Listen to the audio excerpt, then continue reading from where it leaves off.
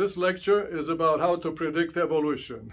I will illustrate the power to predict by discussing a subject that is familiar to everyone, namely the changing designs of airplanes and helicopters.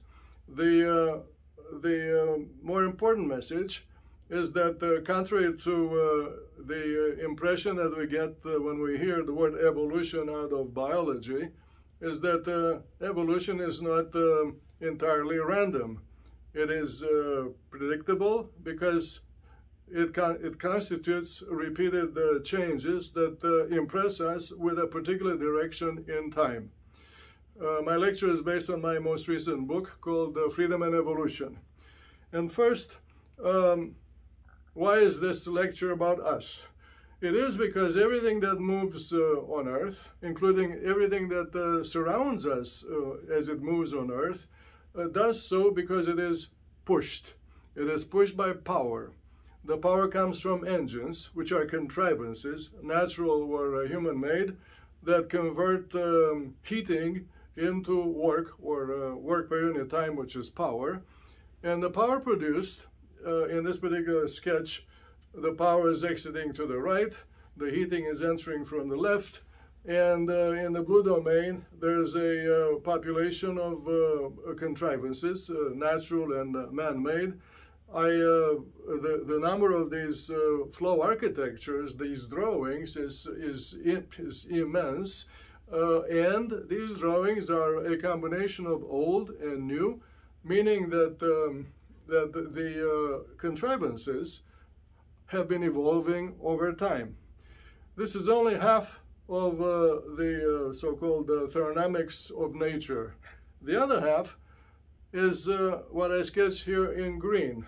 The power produced by engines is destroyed immediately in the green domain, which is another world of flow configurations. The green domain that dissipates the power. I call them brakes. It is basically the flow, relative motion against the environment. The mover makes progress horizontally on the surface of the Earth because it displaces its immediate environment. No environment is willing to get out of the way unless work is done on it.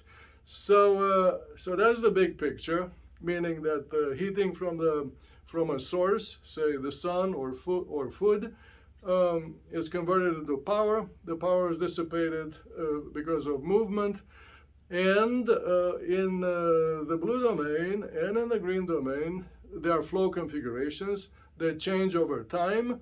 They change by themselves. They morph with freedom. And this is true of the geophysical world, meaning the air currents and oceanic currents, the animal sphere, the human sphere, and all of this movement visibly, meaning pictorially, is evolving into configurations that provide greater access. The name for this entire movie plot, is sustainability. This is where we come from. This is also where we're heading. And so we are not, nature is not a catalog of still images, as we might get the impression from the botany book, the zoology book, the anatomy book. No. Nature is movies on top of movies on top of movies, and then of course our minds that have the ability to remember these impressions. In 1996, I summarized this vision in one brief statement called the construct the law, which is that for a flow system to persist in time, and this is the definition of to live, or the definition of a live flow system in physics, as opposed to a dead one, that system must evolve with freedom such that it provides greater access to what flows. I illustrated this with three snapshot evolution of a river basin. The drawing is always arborescent, but from one frame to the next, the tree flows more easily. So evolution is the change in flow configuration change after change with directionality that makes sense to the observer. And the one-word summary of the summary called the constructive law is that this is the definition of change, or the definition of time, which is the difference between new and old in physics. Now, with a law of physics, the human mind is empowered to imagine what will be. In other words, to come up with mental viewings that deserve attention and deserve respect, such as, for example, the law of gravitational fall. You know, in your mind, what to do and not to do when you're on the balcony. You don't jump, okay? That is the usefulness of the law. And so with the law, we unwittingly make predictions, and we act next in our own interest. Here is the result of one such prediction. This is work from 2006 with a biologist, a colleague of mine, Jim Marden. We predicted animal locomotion everywhere by invoking the constructive law. We came up with the result, that the prediction that the speeds of all the movers plotted here on the ordinate should be proportional in a particular proportionality with the body mass raised to the power 1/6. Flyers are relatively faster than swimmers, but the relationship is the same. It's shown with a solid line for flyers, with a dashed line for swimmers.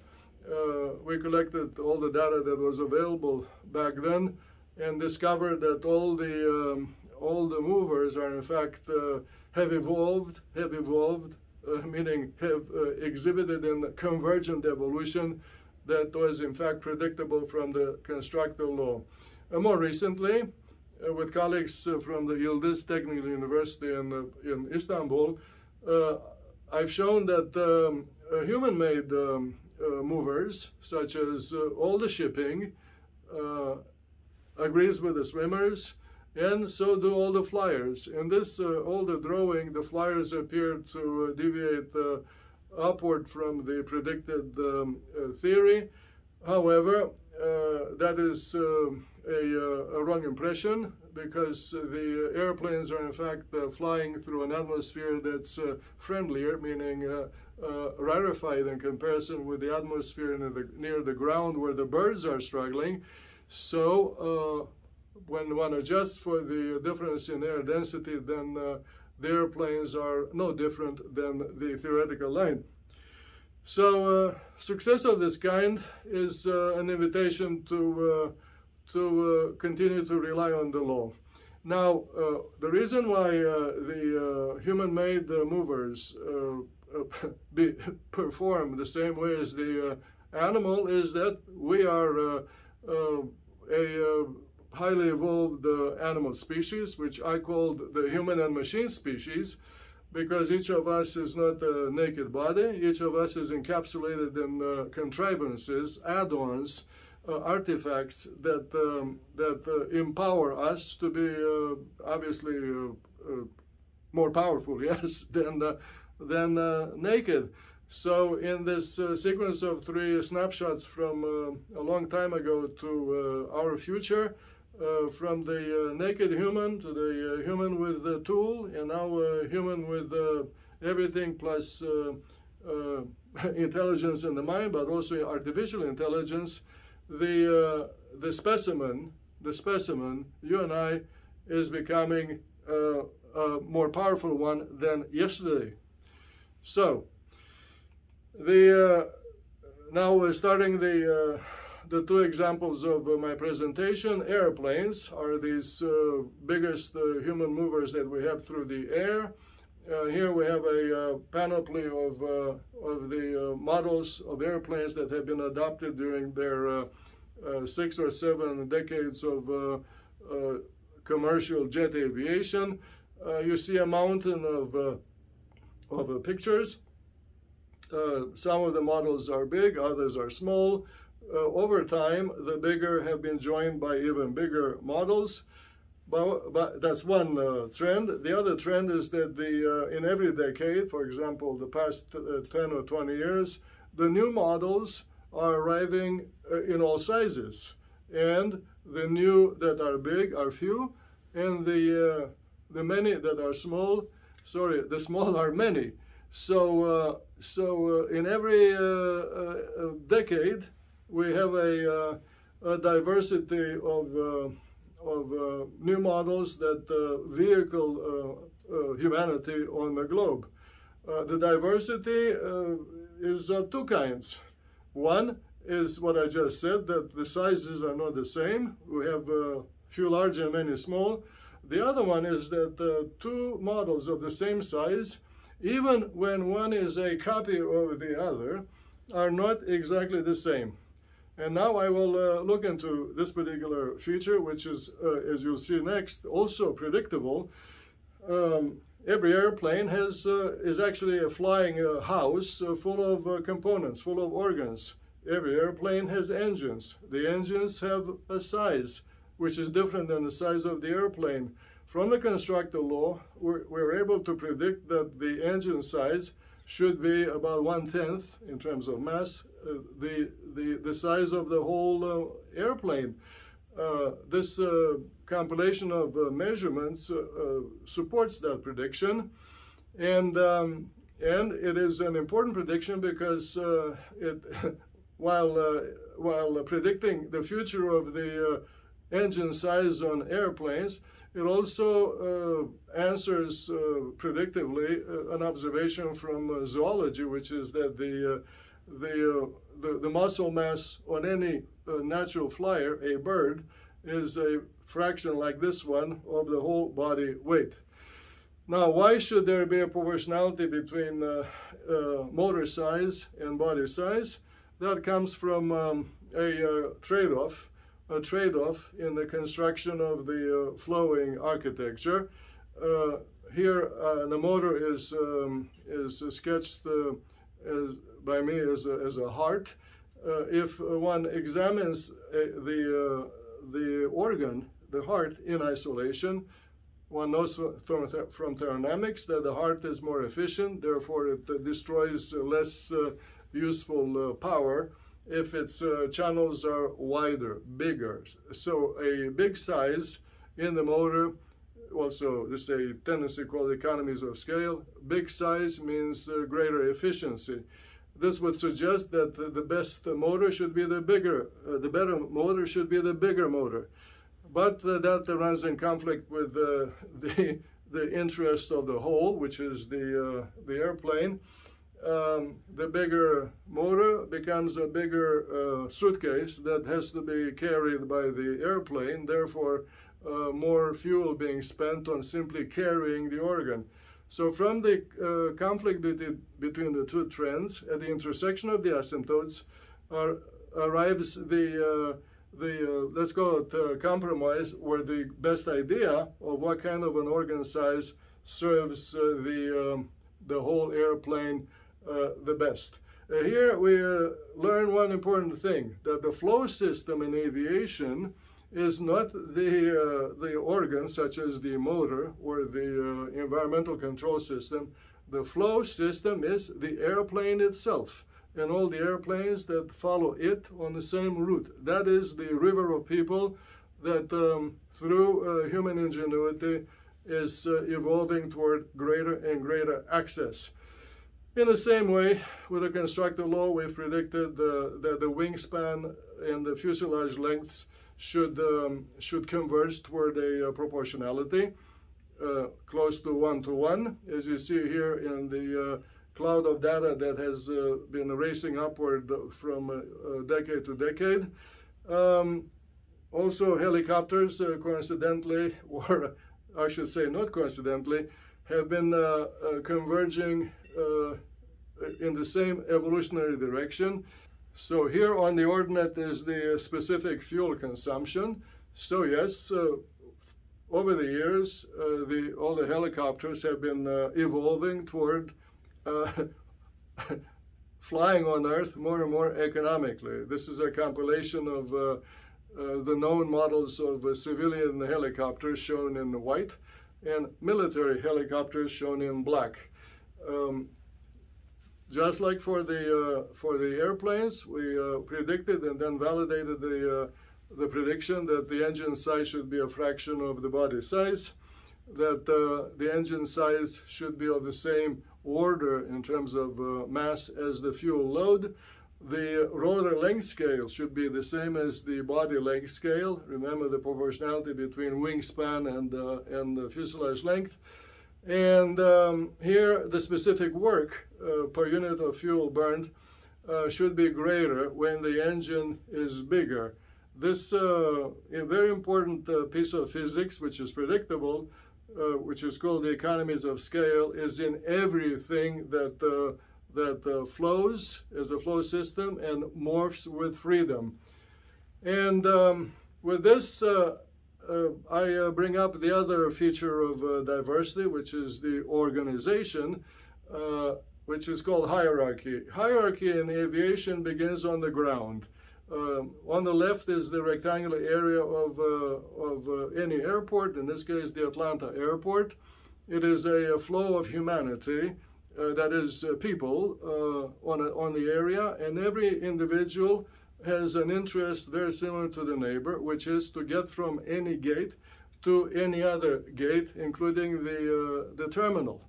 So the solution, which occurs to the group without participating in a city council meeting, is that the airplane area shape should be a particular shape. In this case, the shape is the one that you see, and it is such that the time spent by people who walk vertically in the blue, meaning along the concourses, should be the same as the time spent by the same people while sitting down or standing up and riding on the train. This is the balance or the harmony between a few large and many small, but it is actually a balance between the few fast and the many slow. In this case, the few fast is just one, and that's the train. This architecture, which is called hierarchy, is everywhere you look. For example, on terrestrially, on land, the freight moves on the surface of the earth the same way. In a few large and fast trucks that travel long, carrying the same freight as the more numerous, smaller, and slower trucks that or delivery vehicles that move transversely. The food chain is the same story in the zoological domain, and our way of illustrating that is shown here in another qualitative presentation of population size versus body size. These are the populations of all the flyers, from insects to the largest airplanes. This is qualitative data from zoology and aircraft technology align themselves in this direction on a log-log plot. The point is that the hierarchy occurs in nature by itself, that is, naturally. It just happens, just like the hierarchy of the river channels in the river basin. And so here is the river basin of people, vehicle by aviation. This is an image from satellites, an image of the condensation trails left by all flying aircraft 20 years ago. In the red are the most numerous movers. In the blue, the fewer. The point of the image is that even 20 years ago, on Earth, you could fly from any point to any other point. And just like the red blood cells in the human circulatory system, sooner or later, from any point A to any point B, the passenger has to travel through the two chambers of the single heart. The single heart is where this embryo was born. It was born in Europe and North America and across the North Atlantic. So the vasculature will not change. It will remain the same, but all its blood vessels and musculature will become more robust. So the conclusion is that yes, movement is hierarchical. That means that fuel is consumed hierarchically, naturally, not uniformly, not in an egalitarian fashion, but in this distributed fashion, which is in fact demanded unwittingly by the interests of all the individuals who participate in this flow system. Even better, or even more, the hierarchical consumption of fuel turns out to be, this is empiricism, the same as the hierarchical distribution of wealth. I plotted here on the abscissa the fuel used per year by any country in the world, and on the ordinate is the annual wealth reported by the same country. So you see that fuel consumption hierarchy, which really means physical movement hierarchy, is synonymous with wealth hierarchy. A key here is the fact that along the yellow bisector, all the movers, in this case life societies, which are life flow systems, are racing upward to the right. And that means that the future is one that promises not only greater wealth, but also greater consumption of power and more movement and more reach, and on other slides that I don't have time to present, also greater freedom. So there are a couple of conclusions to retain from this presentation. One is applies to research and academia, which is that theory, first of all, is the ability to see with the eyes of the mind. This activity is called idea, coming from ancient Greek. Theory is the complete opposite of empiricism. Empiricism is observing and then copying. Most of what goes on in science, and especially in engineering, is of the empirical kind. Examples are biomimetics and reverse engineering, where the designer looks around and gets inspired from what is observable. This technique of copying the observed, it works when the observer is actually equipped with the physics principles that underpinned the occurrence of the observed object in the first place. More immediate, actually I say immediate payoff versions of biomimetics and reverse engineering are the outright theft of technology and plagiarism. Theory is eminently valuable because it gives you the power to predict, which is to know the future. For that reason, it fast forwards technology evolution for those who are in your hands or around you. It is the most economical way of doing that, and it is testable. The theory is screaming to be tested, and if correct, then the theory is reliable. You are in fact relying on correct theories all the time, especially in aeronautics. Boundary layer theory is something that everybody these days uses without paying deserve the respects that need to be paid to Ludwig Prandtl. So that's the conclusion that should apply to all the academics who are in this conversation. If you'd like to know more, you should take an interest in my own evolution in this line of theoretical research. The constructed law began in 1996. It continued with a decade of textbooks. These are textbooks that are used in courses. They have proposed problems, solved examples, and lots of obviously illustrations that morph. So these are my textbooks on the constructal theory and design. During the past 10 years, I've made the effort to reach a much wider audience, which means everybody, especially young researchers who are curious about ideas, curious about making a contribution in their lives, and who are totally disinterested, meaning they are not competitors. They do not enter the scientific debate or correspondence with a chip on their shoulder. So to the young in the audience, maybe even to your children, I suggest that the way to start reading about constructal law and theory and design is to start, as usual, with the best idea, which is try the simplest first. And that is to pick up my most recent book, Freedom and Evolution.